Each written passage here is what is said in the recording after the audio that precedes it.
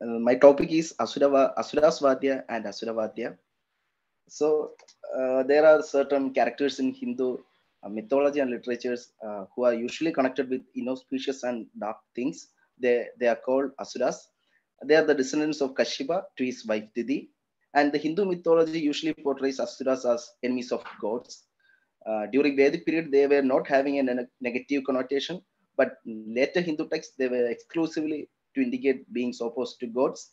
And these characters are usually portrayed as oversized, dwarfish proportions, one-eyed, protruding teeth, disfigured face, humped back, pot-bellied, multi-headed, or with no head at all. Prahlada, Bali, Bana, Ravana, Sharabha, Kumbha, Mahakala, and others are a few renowned asuras. But on certain occasions, the negatively connotated asuras are shown as maestros in musical instruments. Ravana, Banasura, and Shuravatma are skilled in playing musical instruments such as Veena, Miravu, and Timila. So, first we can go through Ravana. He's the lord of Rakshasa and the Rakshasa king of Lenga.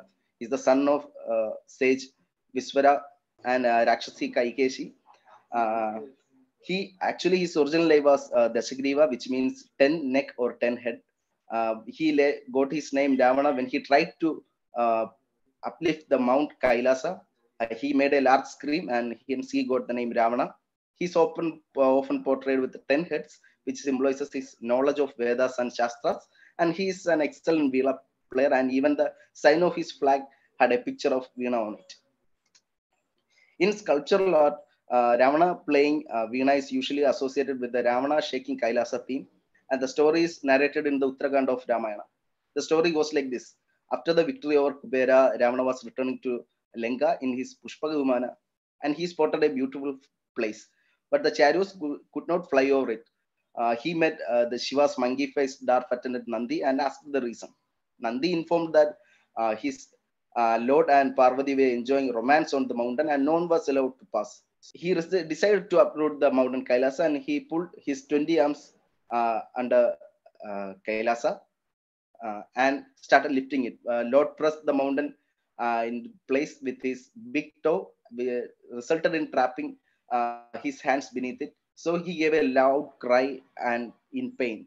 And finally, he sang some hymns praising Lord Shiva for 1,000 years. And Shiva not only forgave Ravana but also granted him an invisible sword. And there is an additional story in the Tevaram, the Tamil Shaiva work. The story says that Ravana cut off one of his head and built a veena from it, and he used his tendons for the strings and began singing praises of Shiva for 1,000 years. This veena is called as Ravanhatha.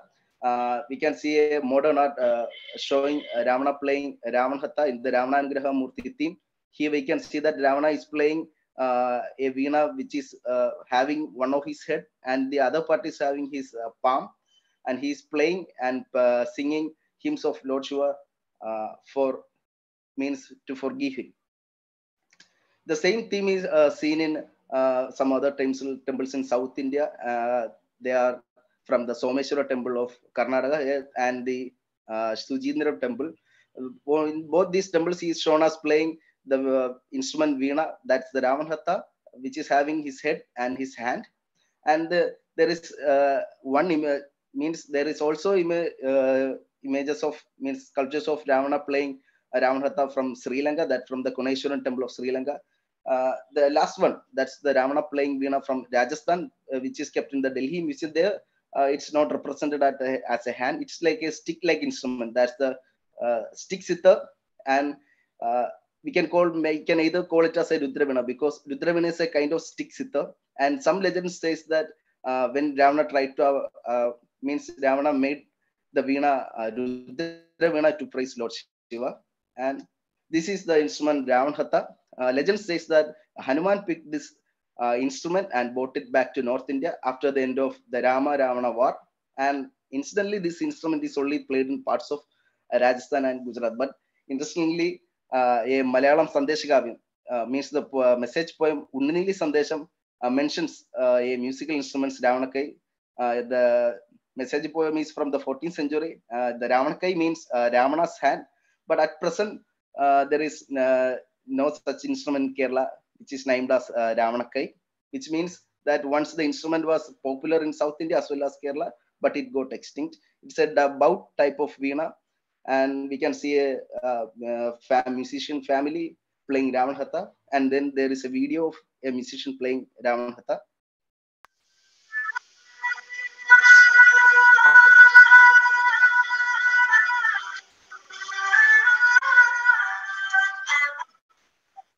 So that's about Ravana. Now let's go to the other Asura who is called as Banasura. He's the eldest son of Mahabali, and he belongs to the race Daitya.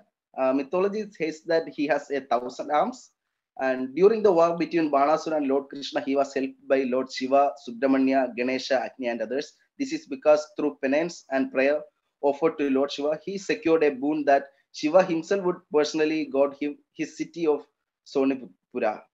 Bhagavad Purana says that when Shiva danced his Tandava, Banasura had pleased the Lord by playing 1,000 percussion instruments of every known kind with his 1,000 hands.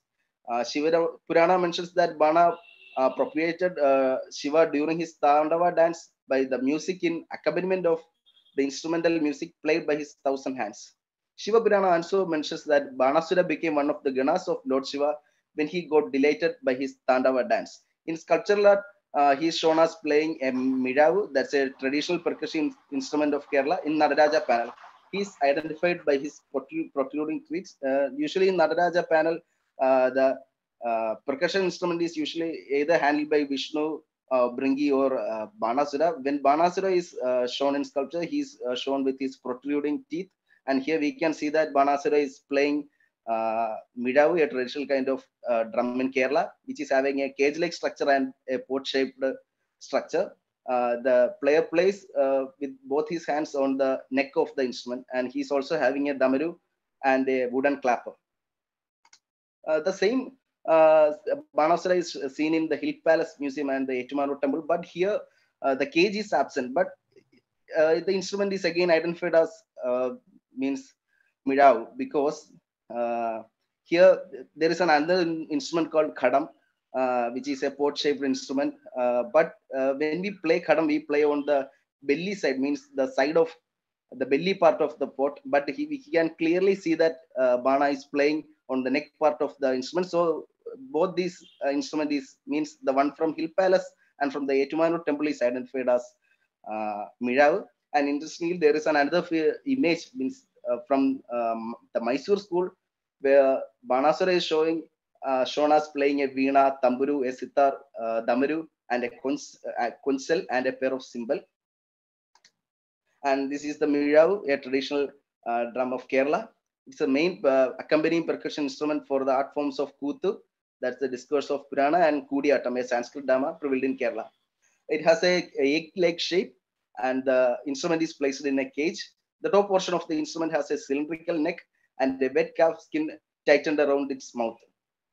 At the bottom end, there is a small hemispherical projection. The first one is an artist playing Miravu. Then there is a video where an artist is demonstrating the instrument.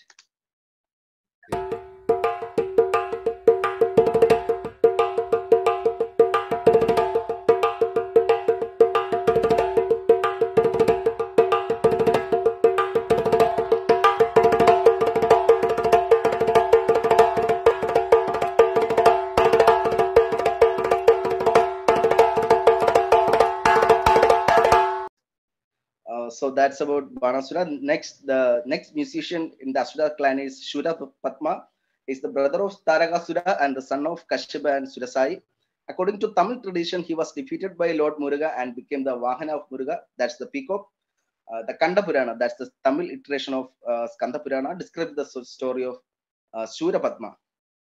The origin of the musical instrument Tibila, that's a hourglass shaped drum, is associated with him. The legend goes like this. Once Shuravatma was witnessing the Pradosha Sandhya Tandava of Lord Shiva, and he expressed his desire to have Lord's Damaru to keep Tala for the dance. A Lord advised him to make an instrument by himself. He made a much bigger and longer instrument which did not give a proper sound. He approached Lord Shiva, and Lord pointed out the absence of a hole in the middle of the instrument. Lord, with his own little finger, made a hole on the instrument, and when the skins were fixed and played, it sounded perfect. Lord Shiva was pleased and told him that he can join Nandi, who plays Madalam for Lord's dance. But Surapatma playing Timila is not observed in visual art, but we can discuss about the instrument Timila. It's an elongated hourglass shaped drum. The name is called as Timila, which is derived from the word Timi, uh, which means fish. The instrument is suspended over the shoulders, and the playing is done with both the bare palms. The leather used is of cow hoof, fixed to a sort of cane's rings, found mentioned even in the Tamil classic Silappadigaram, but it's now the use is only confined to Kerala. And there is a video of a group of Timla players playing Timla.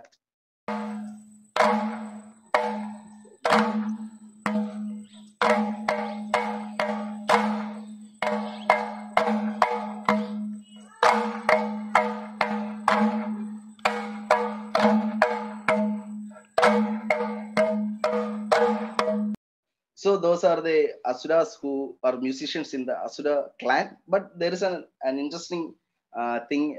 An instrument is called as Asura Vadhya. That means the demonic instrument.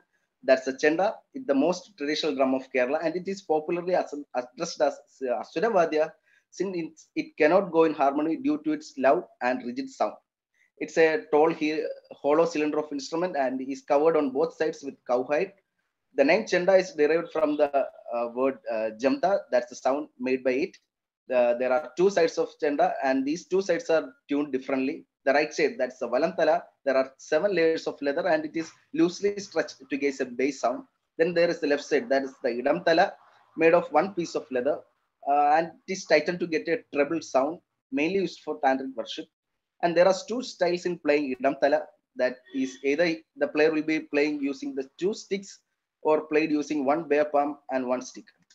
This is the various stages of making chenda. Initially, a hollow cylinder is made from a jackfruit tree, and the canes are made in round shape, and the leather is stretched over the cane, means the circular shaped cane, and then this is fixed on the cylindrical part of the chenda with the help of ropes. Then the stick is made, and then there comes the instrument chenda. In sculptural art, all these 3 styles, means the Idamtala and the Valamtala, means there are 2 variations in playing Idamtala and one style of playing Valamtala, that's the right side. In Idamtala, that's the left side, the player will be either using 2 sticks. That's seen in the Chovara temple of Ernakulam temple. Here we can see that the player is holding 2 sticks in his hand and he's playing the cylindrical drum. And then there is a Idamtala player with 1 stick, that's from the Aniyaram temple. We can see that he's holding only 1 stick and his other palm is kept over the chenda. And the last one, it is identified as the Valamtala, that's the bass, means the bass side of the instrument. Here we can see that the player is not using his left hand. He's just means he's just holding the instrument with the left hand, and the right hand is holding the stick and beating the drum. Usually, the Valamtala or the bass part is usually done like this. Means his left hand will be not in use, and only he will be using only his right hand to play the instrument. And the Idamtala chenda player with the 2 sticks is not seen in sculptural panels depicting religious and marriage processions. Means only the style of playing like one hand with a stick and other hand with bare palm is shown in sculptures. And the Valamtala, that means the bass part, the bass face of instrument is also shown. The first one is the Parvati Parinayam panel from Aniyaram Shiva temple. Here we can see that the procession is led by many musicians. Then there is the Idamtala player with one hand, means 1 stick in hand and the other with the bare palm. And then there is the Valamtala player. And the next is from the Aniyaram Abittatur Shiva temple. That's the Ganesha panel. We can see a player beating with a stick. The stick is in his left hand, and his right hand is bare, and he is playing the instrument. And this is a video of 2 artists playing, means Idamtala. The first video is Idamtala, where he uses stick in his right hand and a bare palm in his means the bare palm. He uses bare palm to strike the left instrument.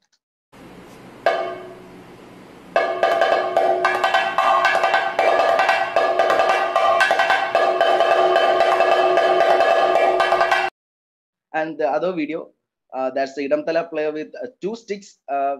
You should also note the other player who is behind him. He is playing the bass drum. That's the Valamtala, and we can go to that video.